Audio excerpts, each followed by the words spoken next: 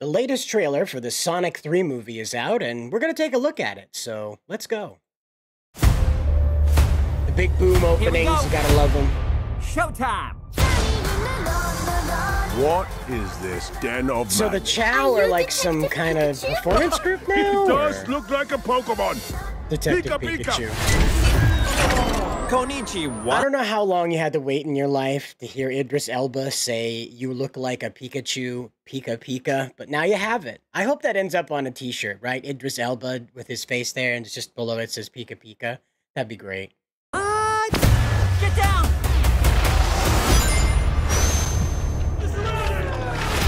It's time.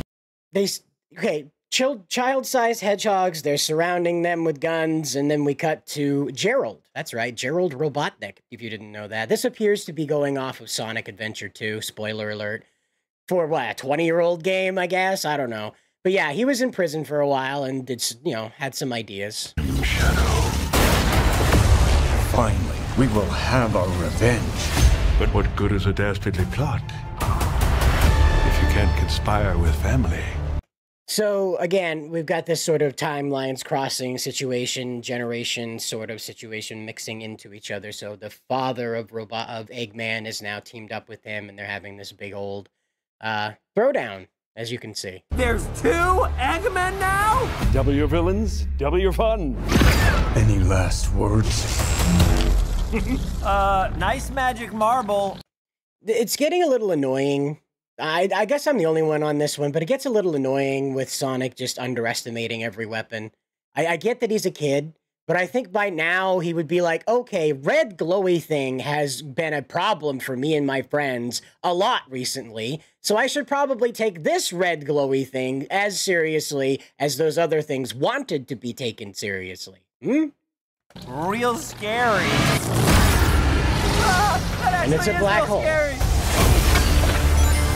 Trick shot. A lot of people have complained about the ring situation where they're not necessarily like life points for Sonic in this setting, they're teleportation systems, which back and forth kind of means the same thing. You kind of have to collect as many rings as you can in order to complete the stage, otherwise you fail the stage or get a really low rank anyway. And so I understand the goal here was to try and turn the rings into something more functional for storytelling, but man, I don't know. I don't think it really landed here with teleportation rings.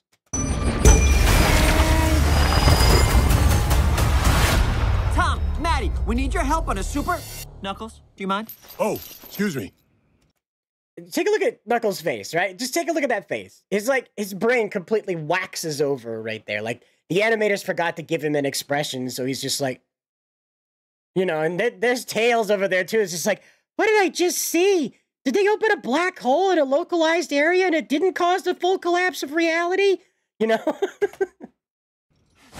Maddie, we need your help on a super dangerous top secret mission. We're in. No questions asked. Let's go. What are we doing? We have to blow up the moon. Are you ready? We were born ready. It's a cool shot. All right, boys, try and keep up. Come on, Granddaddy-O. We've got dirt to do. With Shadow's power, we can rule humanity.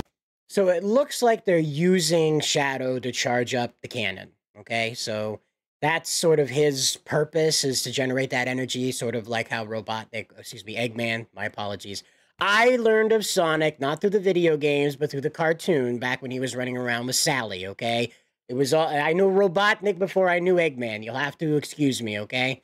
So the situation is that Eggman, okay, he has chased Sonic throughout this series because of that fleck of energy that we saw in the first movie that was on Sonic's fur. Of course, Sonic generates this energy when he runs. Gerald figured out a way to use that energy in a weaponized fashion, and that's what appears to be Shadow's function in this canon.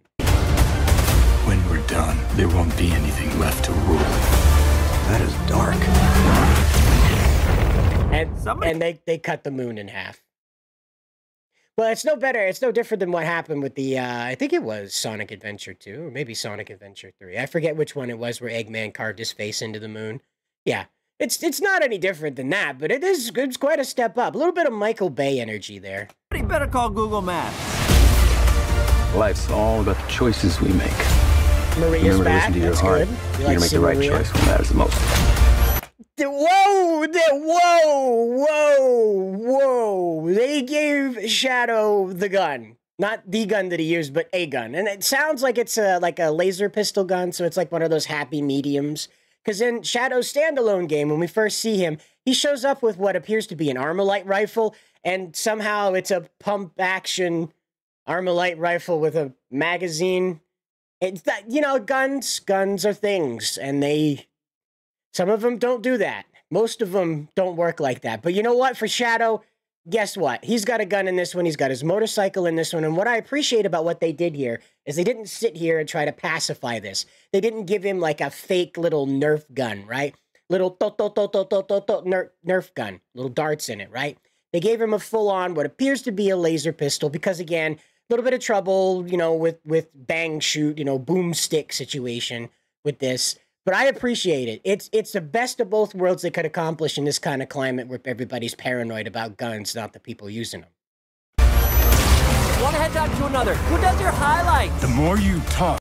I don't do that with Sonic, please. I don't hate this, right? Don't get me wrong, but that's not a Sonic thing. Who does your highlights? That's something you say, like Spider-Man says, is a mocking thing, not to make friends. And Sonic's clearly trying to be nice here.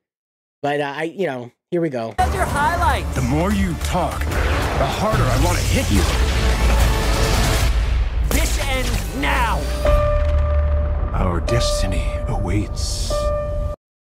Now again, you see that energy in there, and it appears to be that Eggman is controlling the weapon system. Of course, we saw what it does. It sliced the bottom of the moon off. But one of the things I'm kind of going back and forth on is Keanu Reeves' voice. I get that it's kind of like gravelly and cool, but I'm not sure it fits Shadow.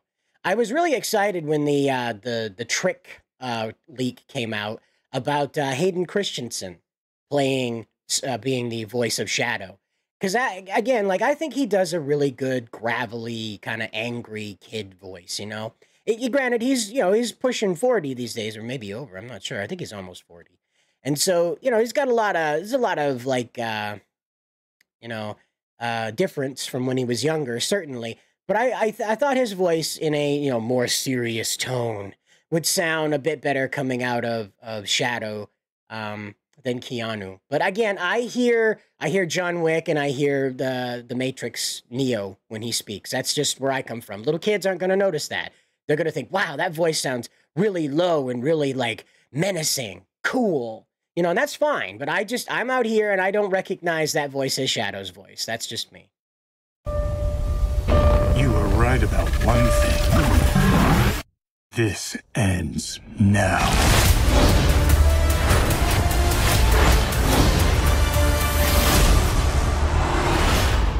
Here it's that. This is ridiculous.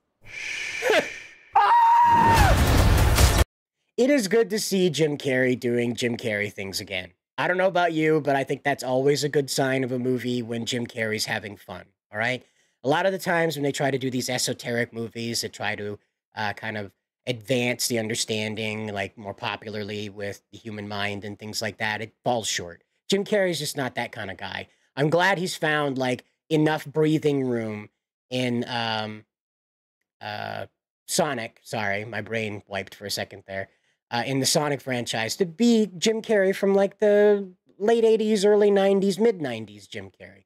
The Mask Jim Carrey. He's pretty fun that way. And I think he has more talent in that realm that he does in these serious movies like The Number 23. It was really fun to see him just go leaping across the room again. Now I don't know if this is Jim Carrey in the flesh that just tackled this other actor. Of course, we both know who these people are played by, but it could be Jim Carrey tackling a stunt actor. It could be two stunt actors tackling each other. I don't know. But the implication that it is Jim Carrey leaping through the air like that it warms my heart. It brings back the old days of the mid-90s there when he was doing all that goofy stuff in kids' movies and movies aimed for families. So it's good to see that energy back out of him again instead of all this crazy stuff where he was climbing the fence to enter his own house. It was really weird. It's a really weird time for Jim Carrey. But speaking of really weird, I did want to close out with this. Now, we've been watching the Sonic Boom footage back here because YouTube's tricky about reaction content, and I just didn't want to risk it. But I want to bring your attention to this. The Sonic X Shadow Generations game released a month ago, but it's already 50% off for Black Friday deals. Now, I don't think that the game's kind of like sudden 50% off thing is going to hurt the movie whatsoever. I don't even think people view these two properties as related at more than their visuals and like the brand identity. Most people view the Sonic games as divorced from the animated features and now the live action movies. So we're going to have to wait and find out, though, if people are kind of fatigued on this or if they're interested in jumping in on the, I believe this is Sonic Adventure 2 plotline, but it's, again, not a bad idea to draw from. It is iconic for a reason, and it does have that singular cool song that really redefined the 3D Sonic games as they were coming out, which was that Live and Learn song. It always sounded good. It always sounded good. And always the running around at the speed of sound song when he's out running the giant gun truck. Yeah. I hope they have that one in this one. I hope they bring out the giant gun truck. That would be funny to have him have that chase him around for a little while. You'll have to let me know down in the comments below what you think about all this. And do you think that Keanu Reeves is a good fit for Shadow? I don't think so. I think Hayden Christensen would have been, you know, a better land here. But that's just me. That's just me out on my own little, like, I wanted it this way and it didn't go that way. I don't have a problem with the movie as it exists, as it's advertised. But I think a few things could have changed to polish it up a little bit. But that's just me. Anyway, guys, we'll see you in the next one. And good luck out there.